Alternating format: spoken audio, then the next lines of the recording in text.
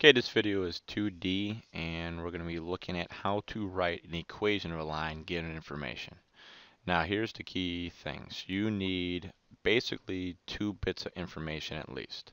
And the 2 bits can be several different things. But in the end, you need to find the slope of the line, so that tells you that the rate of change, and you need to find some point. Okay, and a lot of times this point could be the b, like the y-intercept, which is a lot of times easy, or just a point on the line. So basically it's like, where do I start from and what direction do I go? So those are the 2 things. So for any equation, find the slope m and then some point on the line.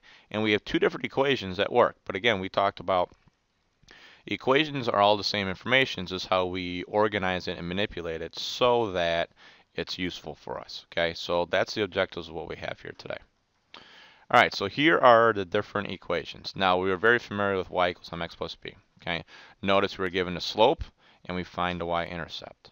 Now, we also have point-slope form, and and we use this if we're given the slope or if we have to find the slope of 2 points.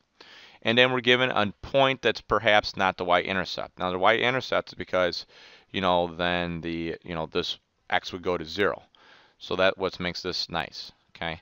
So what we want to look at is, okay, if I'm given a random point on the line and the slope, here is a formula that we can use that works. So we have y minus this point equals m times x minus this point. So this is the equation you want to memorize. Now we're also going to show you, these 2 equations are the same. If we distribute this m and move and simplify this and move this over, we would get that. And we'll show that here as we move forward. All right, so very simple. If I give you slope-intercept form, I give you the slope, I give you the b. Can we solve it? Boom, no problem. Plug in 2 for m, -2, and -6 for b, and there's our equation. Starting point -6, slope of -2, no problem.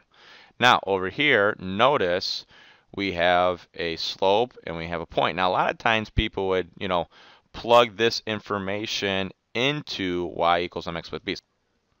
So let me show what that could look like if we take this point and plug it in there. And this is what a lot of people are used to. So let me kind of write this out. I'm just going to write it down in this spot here.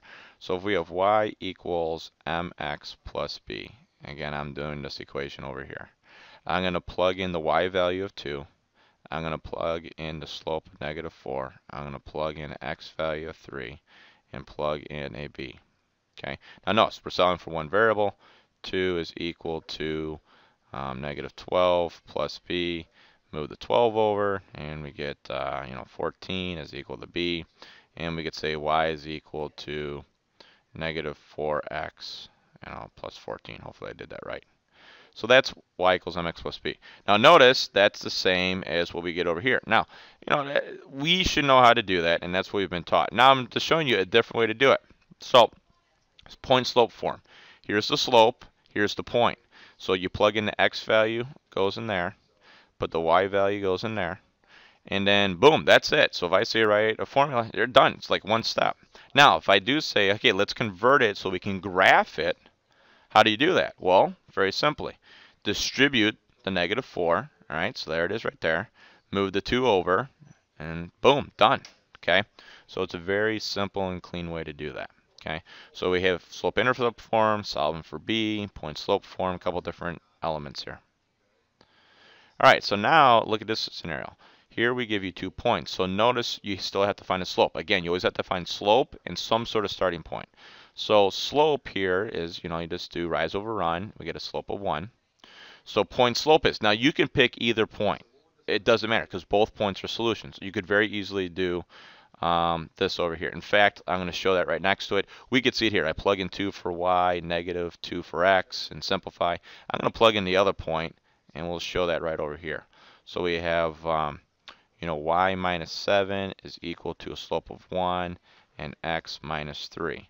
And if we distribute, we have x minus 3, simple distribution there, and move the 7 over, and x plus 4, and we get the same thing.